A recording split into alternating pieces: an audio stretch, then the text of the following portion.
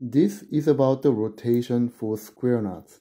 Of course, if you do the surgeon's knot, the first throw will be 2 throws, so it only is basically the same procedure. But I will show the rotation for the surgeon's square knot. You enter from the buccal aspect first, and then slowly rotate, and you come out from the lingual aspect. Pull the string all the way to make the short end very short, 3 to 5 centimeters. This is very important. And then you flip your needle and grab it, and you engage from the lingual aspect, and you come out of the buccal tissue. So this is the first engagement of the flaps of the buccal and the lingual flap. Now you're ready for the square knot. At this point, you don't need the tissue plier anymore, so remove your tissue plier, and your left hand on your left palm, you drop the whole silk like this.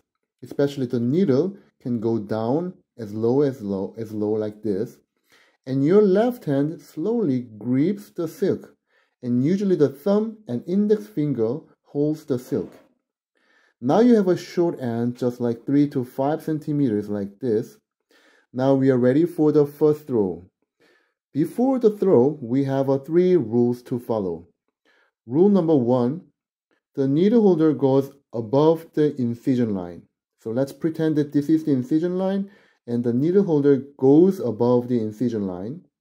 And number 2, the silk rotates around the needle holder. When you rotate the silk, sometimes the textbook says it should be clockwise or it should be counterclockwise. But it's a very confusing way to explain, because if you look from this direction, it can be the counterclockwise. But if you look from this direction, it can be clockwise. So this meaning of the clockwise and counterclockwise is a very subjective.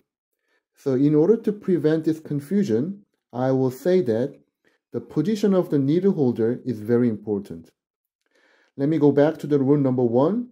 The needle holder goes above the incision line, and the silk turns around the needle holder. When you turn around the needle holder is inside the loop. It is important. The needle holder is inside the loop. You rotate it so that the needle holder is inside the loop. If you do the opposite direction, the needle holder is outside the loop and you rotate it. If you do prefer this outside technique, you continue to rotate the silk to the outside direction. But in order to prevent the confusion, I will say that you always put your needle holder inside the loop, rotate once for square knot, rotate twice for surgeon's knot.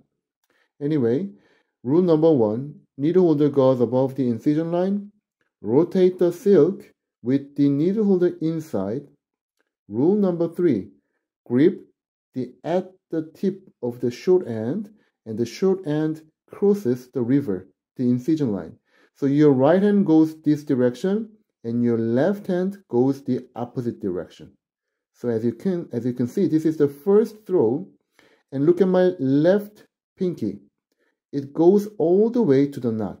It's just a great distance to slowly rotate the silk, pull down the silk, and your left pinky goes very close to the knot to provide a very tight knot.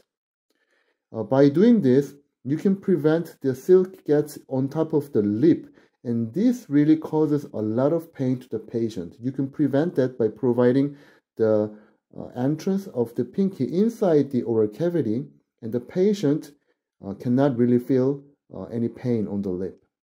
Now our first throw is over, and we are doing the second throw. Rule number 1, needle holder goes above the incision line. The silk rotates with the needle holder inside the loop. See, I'm doing the inside rotation again. Rule number 3, grip the tip of the short end, and the short end crosses the river back. So this direction, I pull my right hand, and my left hand naturally goes to the opposite direction. So this is the square knot. As you can see, it's very tightly created, and you can just cut at the 3 or 5 millimeters away from the knot to prevent from slippage. This is the square knot.